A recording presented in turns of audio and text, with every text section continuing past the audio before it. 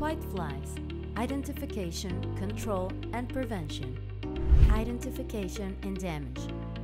Whiteflies at their adult stage are quite small, only 1/16, 1/10 inch long. They can easily be identified by their powdery white wings and generally yellow body. Whiteflies feed on the sap of plants, inserting their sharp, needle-like beak and sucking juice-rich in nutrients. Whiteflies then excrete a sugary honeydew-like liquid, making plants sticky to the touch. This liquid could grow a black sooty mold, furthering damaged crops. Additionally, whiteflies vector over 100 diseases. Control and prevention. It is best to prepare for whiteflies before they infiltrate the greenhouse.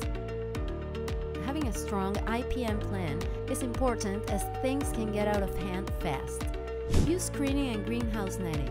It may help prevent whiteflies from entering the greenhouse.